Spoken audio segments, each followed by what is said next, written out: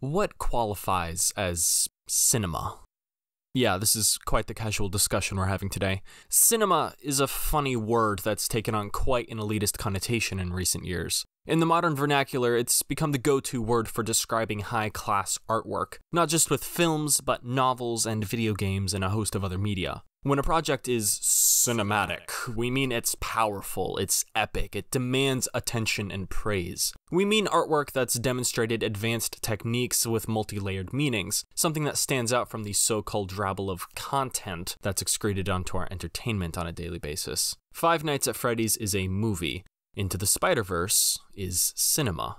Which is why I think we were all shocked when a buddy spy movie making fun of its own lead proved to be one of cinema's crowning and everlasting achievements. Yes, I mean that with complete sincerity. No, I'm not taking questions at this time.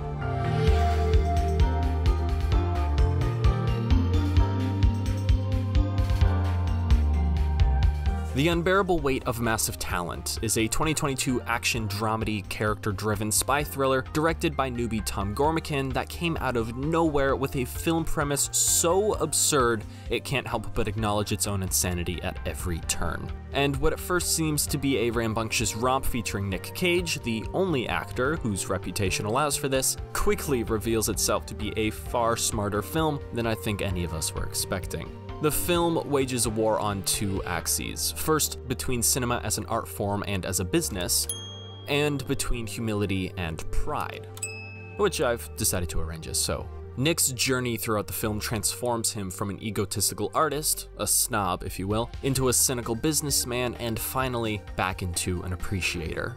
The start of this is easy to see. Nick, as an artist clouded by ego, to the point he's unable to see the practical business decisions he needs to make to preserve himself as a performer or family man. He not only embarrasses himself to land a prominent artistic role, but refuses to accept an easy $1 million gig because he doesn't see any artistic merit in it. Similarly, he embarrasses himself in front of his daughter and refuses to acknowledge what she needs from him instead of the other way around. This constant battle costs him not just prestige and finances, but, as you would imagine, his familial relationship. In a move of epic brilliance, Nick is also forced to deal with Nikki, the personification of his own ego, a caricature many have suspected exists in Cage's real mind, which might be true given that Nikki is credited to the actor Nicholas Kim Coppola, Cage's real name. Once he fails to preserve himself, Nick is forced to make the business decision, accepting the gig and, simultaneously, quitting the art, which he's unable to detangle from his ego. During said business decision, he meets Javi, a massive superfan and someone on the opposite side of the field, a proponent of humble art. While you'd expect Javi's adoration to fan Nick's ego, it instead strains it out, forcing Nick to face the aspects of his art form that made him into an artist in the first place. This confrontation between the so-called high art and true art is beautifully and humorously realized in the top 3 films argument, where Javi advocates for Face Off, The Cabinet of Dr. Caligari, and, of course, Paddington 2.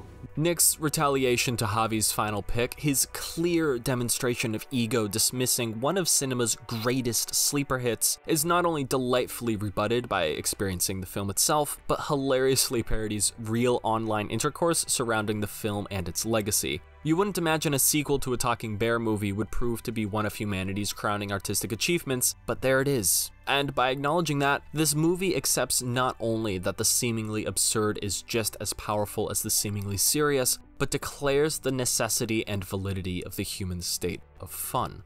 The movie is both justifying its own existence and honoring one of cinema's greatest products in Nick's simple admission. Paddington 2 is incredible.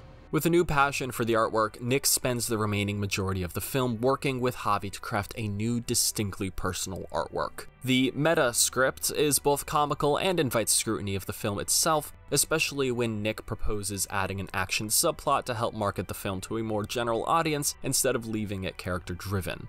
Oh, I hear you say. So the inclusion of the cartel really is just to give the story an action aspect and doesn't in any way add anything meaningful to the thematic weight of the narrative.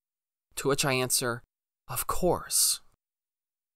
If, that is, you ignore the possibility that the cartel is a stand-in for Nick's own bad habits and self-destructive tendencies that are constantly trying to turn him against the one man responsible for pulling him out of his self-assured destruction and setting him back on the path of artistic sincerity.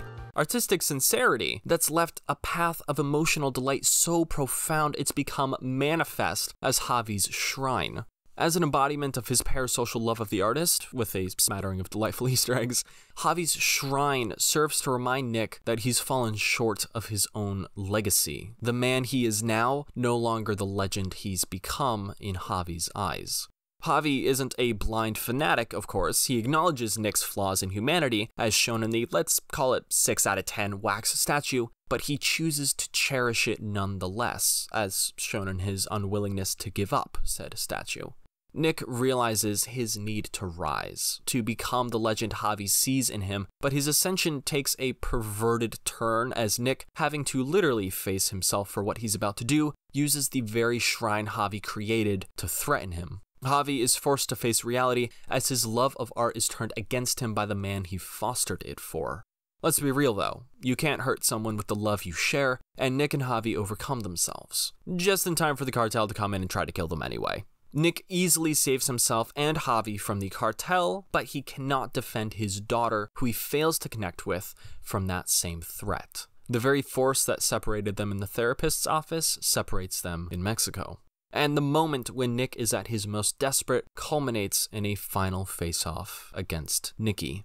If he's going to fully embrace humble artistry, that which makes him a better man capable of saving his daughter, Nick must destroy Nikki, the egotistical snob. If you, like me, felt their final face-off was somewhat lackluster, I'd encourage you to see a cut scene of the film where Nick engages his ego in a German surrealistic dreamscape, the purest manifestation of high art, and kills it, shooting himself both in the looking glass and in reality to preserve himself.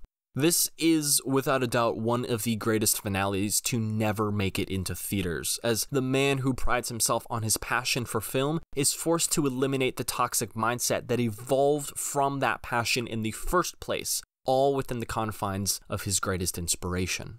Paddington 2 may have been the film that starts Nick on the journey of revelation, but the cabinet of Dr. Cagliostro is the framework within which his reassessment is possible. The film justifies the existence of the Talking Bear sequel without downplaying the brilliance of the classic surrealist masterpiece. They are both just as equally cinema. In the end, Nick's ego, the force that pushed him to overlook sincerity for glory, proves not to be the preservative he thought it was, but the very poison eating him away.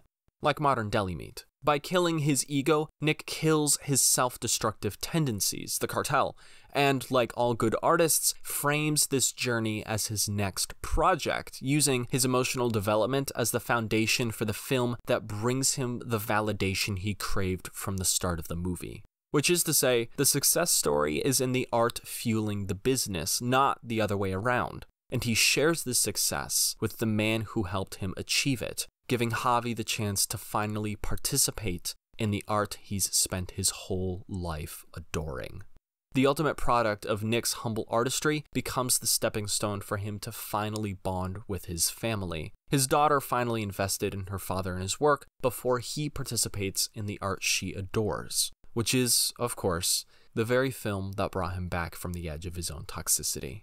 Nick succeeds at his business by embracing art, and in embracing it, he allows himself to succeed at life. So yeah, the film industry is an overcomplicated, stress-inducing, occasionally destructive business. But every once in a while, it graces us with a sequel to a Talking Bear movie. And that is pretty freaking cool.